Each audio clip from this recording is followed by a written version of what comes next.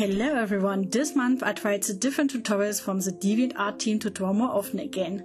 In the end I did one almost every day and would like to give you my feedback. The tutorials are about different topics from different artists, from animals to objects to landscapes. Of course, they only focus on the promise point, so you can let your own fantasy play when you apply it. They are easy to understand, but you have to pause the video often for some of them because the explanations are very fast.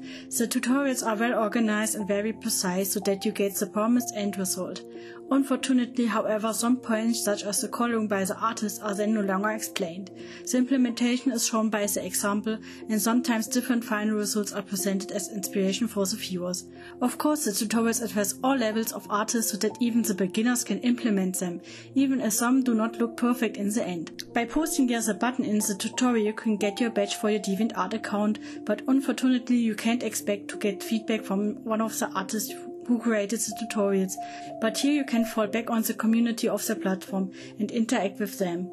In general, I find the tutorials good, especially to get out of your comfort zone and draw different themes.